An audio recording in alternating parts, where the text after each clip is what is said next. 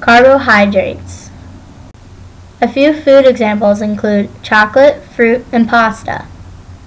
A chemical example is glucose. Its structural representation is shown.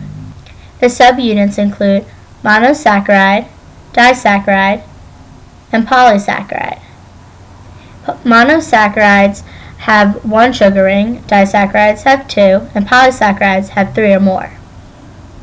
The primary role in the human body is that it gives energy.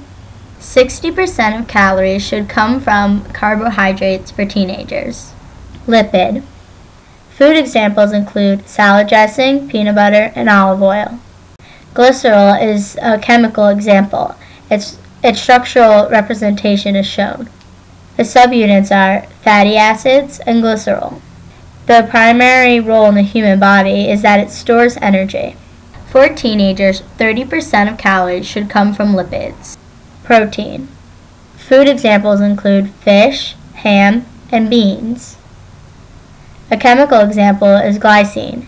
Its structural representation is shown. The subunits are amino acids. The primary role in the human body is that it protects the immune system. It also builds muscles. 10% of calories should come from proteins for a teenager.